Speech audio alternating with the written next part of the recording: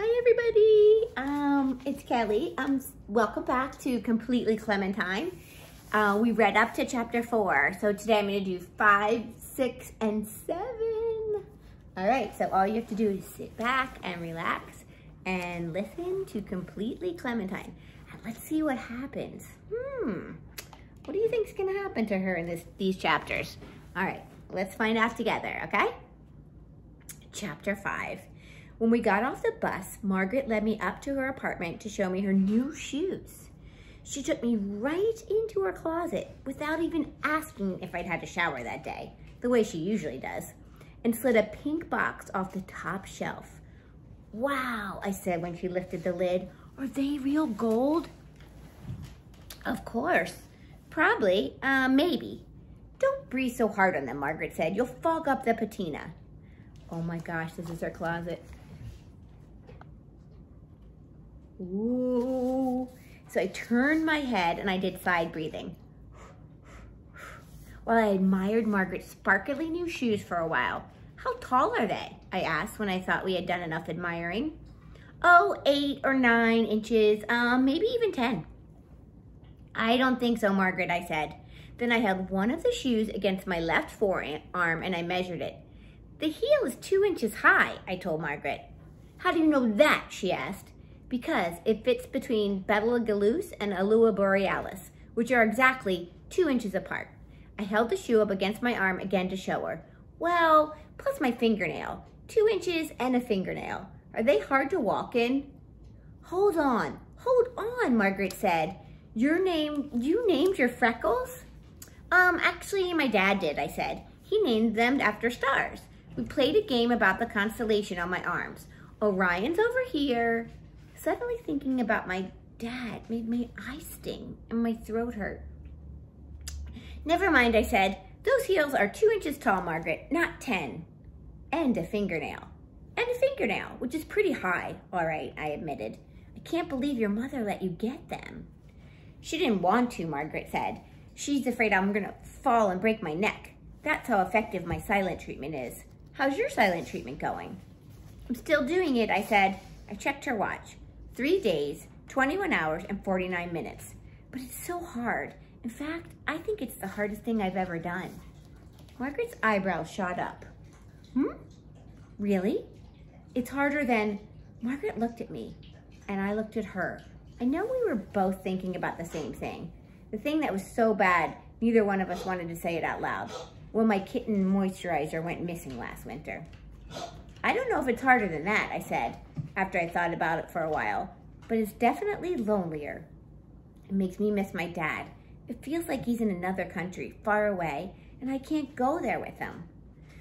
Margaret's face crumpled a little at that, and I remembered Margaret's mother was going on a honeymoon with Alan after the wedding to Paris, France, which really is another country, far away. "Are you going to miss your mother next week?" I asked. Margaret put her shoes back on the shelf and she went back into her room. I followed her. She nodded. "It's the first time she's ever left." "Do you wish you could go with them?" I asked. Margaret made the horror face she always makes when her mother and Alan are kissing. "Are you crazy? Do you know what a honeymoon is?" I nodded yes. Then I shook my head. "No." "Tell me." Margaret shuddered and jumped back, as if some newlyweds were about to burst in and start honeymooning right in front of her. "You're lucky you don't know," she muttered. "You should keep it that way." After she shuddered a few more times, she said, "Besides, I want to stay here. My father's coming from California, and Mitchell and I are going to spend the whole week in a fancy hotel with him while our mother and Alan are gone. Room service and cleaning ladies every day." Margaret reached down to give her cat a pat. "Even mascara is coming. We're going there right after the wedding." There's a picture. She's petting Mascara. Mascara scrambled under bed, so I don't think he was too interested in the idea of living in a hotel for a whole week. But I was. When I was little, I read a book about a girl named Eloise who lived in a hotel her whole life. Elevators and vending machines and spying on famous people for a whole week? And sanitized toilets and fresh sterilized bathrobes and individual wrapped up bars of soap every day. And cleaning ladies, Clementine. The best part is, my father said that I can stay in the room while they're cleaning it, so I can pick up some professional tips. Oh my gosh, I know. You should come visit. I wasn't sure about that. I did want to go to an Eloise kind of hotel, of course. But sometimes being in a room that's too neat, it makes me feel itchy. So instead of deciding, I said, hey, Alan's ashtray is almost finished. Want to see it? To throw her off that idea. When Margaret learned that Alan was going to move in with them after the wedding, she went all historical. It wasn't the idea of Alan living there. It was his pipe. What would she do about that pipe? How would she know where the pipe germs were? Was the big worry for her. But then she had the good idea of giving him an ashtray for his pipe to live in. And the second good idea of having me make the ashtray. Margaret got me one of Alan's backup pipes so I could make sure the pipe would fit in it. My mom gave me a big slab of clay from her friend Astrid, who is a potter and makes things, and my dad helped me with the design. Margaret did want to see it, of course, because she knew it wasn't just going to be any old ashtray. Gosh, she knew it was going to look good. I'm only going to look, though, she said. I don't touch stuff like that. We rode the elevator down to the workshop, and I swept the dish towel off the ashtray with a big ta-da! Oh my gosh, there it is. Pretty creative. She made an ashtray. I said, here's the bedroom where the pipe rests when Alan's not smoking it. Here's the dining room, and that's where Alan can fill it up, and over here, swimming pool. That's where you can make him wash it. So when are you going to bake it clean? Margaret asked. The wedding's on Saturday, you know. No matter how many times I told her that you fire pottery in a kiln to harden the clay, a kiln, she still insists that it's a germ-destroying strategy. I've given up trying to get Margaret to understand art. I just can't get her to understand art. We fired the ashtray at my mom's friend's studio last weekend. That's why it's hard, I said. I explained tonight we're going to glaze it, and then it gets fired in the kiln again, hotter this time. Don't worry, it'll be ready in time. And I suddenly remembered something. When my father heard the date that Margaret's mother and Alan were getting married, he said it was an extremely lucky one. It was the same date he and my mom had gotten married, except 13 years later. So that meant Saturday was also my parents' anniversary. All the wedding stuff reminded me to ask Maria and Rashid's newest question.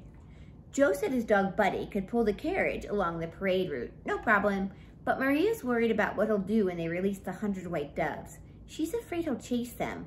What do you think?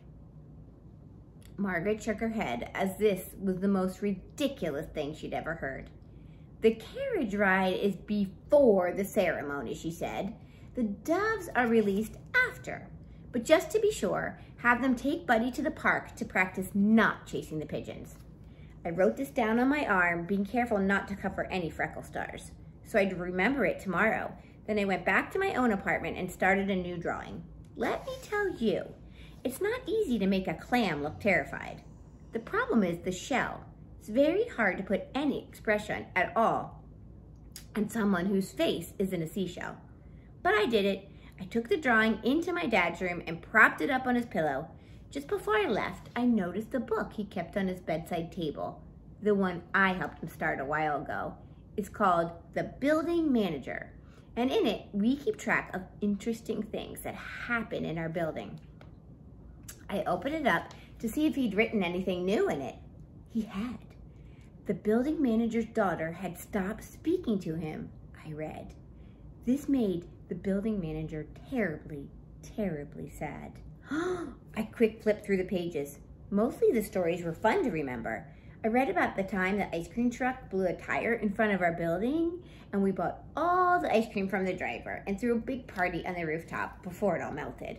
I read about the night the power went out and everyone came down to the lobby with candles and we told ghost stories. Then I got to one that wasn't so good. The time I sold everybody's charity giveaways to each other. The problem about that was the things my neighbors were giving away had been presents from other neighbors. Oh my gosh, when people found out the presents had been tossed, they were mad at each other for a long time. At the end of the chapter, I'd written in the book that the building manager's daughter promised that she'd think ahead about doing things before she did them, so she wouldn't get in trouble. I stared down at the promise. Since then, I usually had tried hard to think ahead, but sometimes, okay, fine, lots of times, I still didn't. I closed the book and I shoved it back on the table. As I did, some paper drawings found out. I picked them up. My sad animal drawings. My father was saving all of them. And there's the terrified clam picture. All right, chapter 6. Like the fruit that is my name, Clementine, sometimes I feel divided into sections. Thursday morning, the last day of school, some of my Clementine sections were worrying about how hard it would be to say goodbye. I sure grew a lot, and now I'm ready for challenges of the 4th grade to Mr. DeMatteis. I had stayed awake late the night before, remembering my promise to think about things before I did them, and remembering something else. Gosh, when my grandparents moved to Florida, everyone said goodbye except me. It had been too hard. But afterward, I felt even worse for not saying goodbye to them. I finally had to write a letter saying, goodbye, I'm sorry I didn't say goodbye. And then I couldn't stop crying. So now some of my sections were thinking ahead and worrying about how bad I might feel all summer if I didn't say goodbye to my teacher. I sat by myself at the back of the bus so my 2 parts could argue about it on the way to school. Finally, just when the bus pulled into the parking circle, I knew I was going to let my teacher say goodbye to me, and I was going to say it back. But when I got into our classroom for the first time of a 3rd grade day, I had a terrible surprise. Our substitute, Mrs. Nagel, was draping her jacket over the back of Mr. DeMatteis' chair. How come you're here? Where's our teacher? He's absent today. Oh my gosh. All that worrying, and her teacher wasn't there. Let's see what happens next. All day, I guessed. All day, I'm afraid. But he wouldn't do that. We didn't say goodbye. We didn't say goodbye, and today's our last chance. I pressed my hands hard to my eyes to let them know I am N-O-T not going to cry about this. Mrs. Nagel scooted back in her chair so she could look at me better. I'm sorry, she said, and I could tell she really meant it, as if maybe she had forgotten to say goodbye to somebody once and that I'd been too late. I know he didn't plan to be away today, she said. He had a last-minute conflict. These things happen. She held out a tissue to me. As I reached for it, Mrs. Nagel looked down at the words over my wrist. Bring Buddy to park. No chasing pigeons. I could see her remembering that she had learned about arm reminders from me last time she was here. You're Clementine, right? She said with a little smile. Then she invited me to stay with her at the desk while the other kids were still coming in. You can help me get organized here, she said. There's Mrs. Nagel, the substitute. Substitutes are good. They really help out kids. They're just there to help. I stayed up at Mrs. Nagel's desk, even though she really didn't need any help or getting organized. And even though I was still pretty upset about my teacher being absent, because I remembered something for her too. Last time she was here, she brought a picture of her new baby nephew. And although he was wrapped up in a blanket, I could tell he was half rat. Since this is the kind of thing you usually only get to read about in a supermarket checkout line, I've been thinking about this kid a lot. How's your nephew? I asked politely. Is he squeaking yet? Is he speaking yet? She asked. No, he's still just a baby. How about cheese? I asked. Did you notice that he likes cheese a lot? And do you have any new pictures in there? I asked, one that maybe shows him running around. Mrs. Nagel looked at me as though she had no idea what I was talking about and began digging around in her bag. All she took out was a plan book and a pen. Where's your stuff? I asked. Where's your mug and your tissue and your stickers? You have a good memory, Mrs. Nagel said. I did bring all those things last time, but I packed lightly this time. I'm only here for, she looked at her watch, 6 hours and 20 minutes. Not long at all. Today will just be, she pulled out a note from her plan book and read it aloud. From the neat handwriting, I could tell it was from our teacher. Reporting about our year. Packing the last things up, saying our goodbyes, and handing out our report cards. Right after the pledge, she got started on the reporting our year thing. Mr. DeMatteis has asked each of you to share with the class the best thing you learned in 3rd grade. Who would like to go first? Charlie raised his hand. The best thing I learned this year was how to get a vending machine to give out extra candy bars.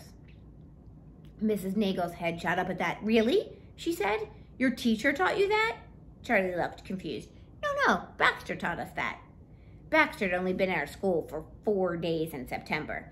But 4 days with Baxter was plenty, let me tell you. He was a one-kid gang of criminals. And when he left, we all figured he was going to go to prison. And Willie went next. Baxter taught me how to pick a lock with the hairpin, he said, without even leaving fingerprints. Do you want to see? We all did, of course, but Mrs. Nagel clapped her hands together. Children, she said, children. From now on, we're going to hear about school things. The best lesson, the best project, or the best book, that kind of thing. Half the kids' heads clunked down onto their desk. Ay. Who'd like to share one of those things? Mrs. Nagel asked. Nobody raised a hand.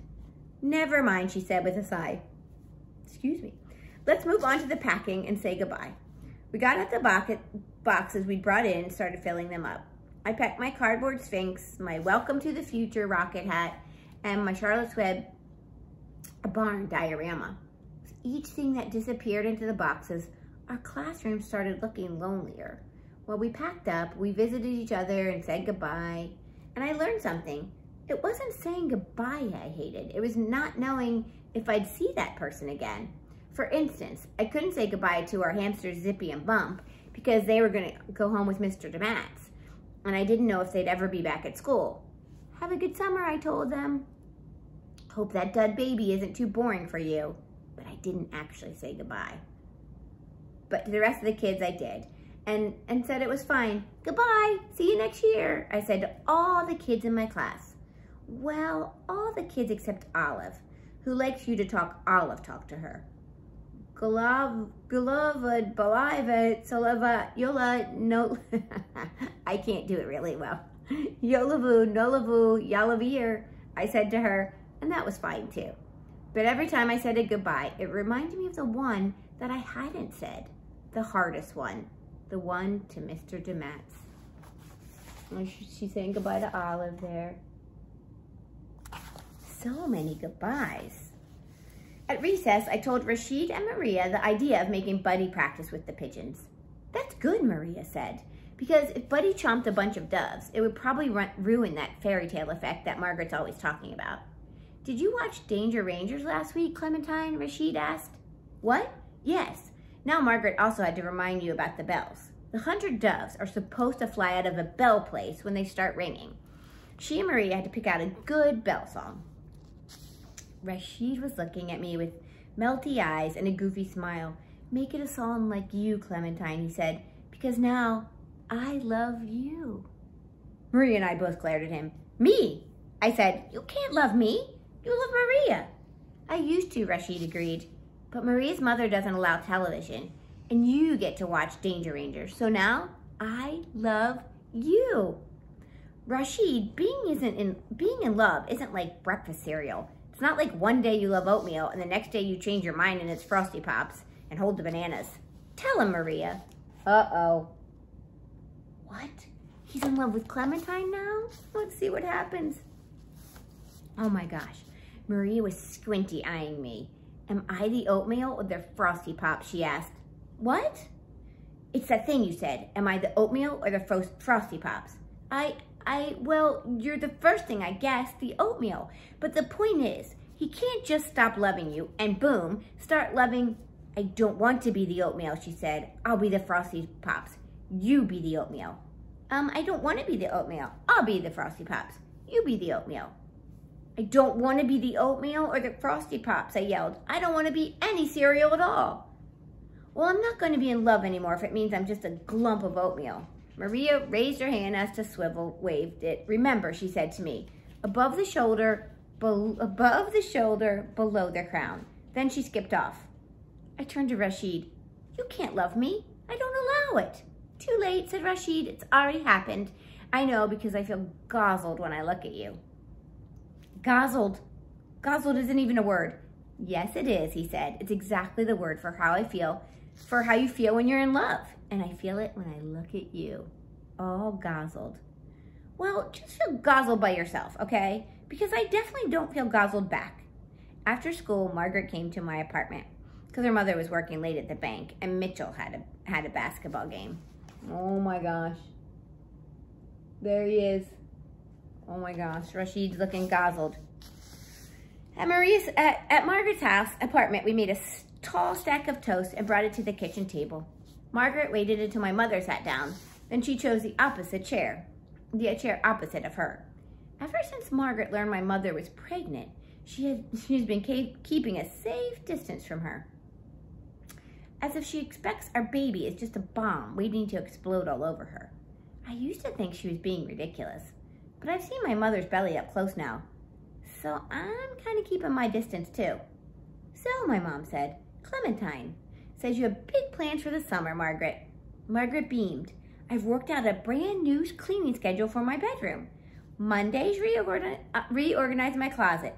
Wednesdays, wash and fold all my clothes. Fridays, vacuum and polish. It's going to be a great summer, she said. Not that, Margaret, I cried. The good thing. Margaret looked confused. California, the commercial. Here they are at the table. Clementine, Margaret, and her mom. The commercial. Oh, right, she said. My dad's filming a commercial for a water park in August. I'm going to be in it. I can be either one of the lucky kids who gets to go there or one of the sad kids who doesn't, whichever I want. But about the summer cleaning schedule, I forgot to say the best part. Every other Saturday, we're going to steam clean my rug. Margaret's face melted into the magical dream of this extra clean summer. My mother and I raised our eyebrows at each other in secret. You must be kidding faces. Well, my mom said, I bet you're excited about the wedding. This crashed Margaret right out of her magical dream. She scowled and shot me the secret, you must be kidding me face. I explained to my mom about Margaret being an expert on royal weddings. If this country ever goes back to having a king and queen, I added, and they have prince and princesses who need to get married, Margaret's going to be the one they call. Maybe you'll grow up to be a wedding planner, my mother said to Margaret. That's someone who organizes everything about weddings. Margaret dropped her toast. She didn't even jump to get the dustbuster. That's a job, she gasped, and people could pay for it because I'd pay people to let me do it. What about makeup artists, I reminded her. I thought that was going to be your career. Margaret looked torn for a moment, but then she brightened. I know, I'll organize the wedding and I'll do the bride's makeup. I'll call it the full service treatment. Then she sank her head into her arms. Oh, and that's another thing, she groaned. My mother said the only makeup she's going to wear on Saturday is some lipstick, and she wants to put that on by herself. I don't know why she's even bothering to get married. There's only one reason in the world to get married, and that's to have a great big wedding, something that's fancy. And this isn't going to be a real wedding at all. A real wedding is whatever the two people getting married want it to be, my mom said. And your mother and Alan want it to be simple. I think simple weddings are the nicest. This time, I joined Margaret in the you must be kidding me face. Everyone knows that fancy is better than plain. My mom hoisted herself out of her chair. She sponged off the table, and then she eyed the high chair in the corner. Mom, I said, it's clean. You wash it every day, plus you just painted it. It's covered with brand new, never been dirtied paint. My mother ignored me and started running hot water into a bucket. Margaret tipped her head and watched my mother with a funny expression on her face, as if she'd never seen her before. I leaned over and whispered into Margaret's ear. She's gotten obsessed with cleaning and organizing stuff lately. It's called nesting. She'll be back to normal after the baby's born, but for now, she's a little crazy. Margaret shot me a look that said she thought I was the crazy one here. She got up and stood right beside my mother. Never mind the exploding baby belly, eyeing the high chair. How about we boil it, she suggested. That will clean it and kill all the germs. Oh, they're cleaning the high chair. My mother looked at Margaret as if this was an incredible, brilliant, genius idea. Then she sighed. I wish, she said, but I don't have a big enough pot. No problem, Margaret said. We'll take the tray off and then unscrew the arms and the legs. I got out of there quick in case whatever was wrong with them was catching. Oh my gosh. Okay, that was chapter 5 and 6. and tune back later and we will read more chapters of Completely Clementine. All right, have a great day. Talk to you soon. We'll find out what happens to Clementine and the baby and Margaret. And Margaret's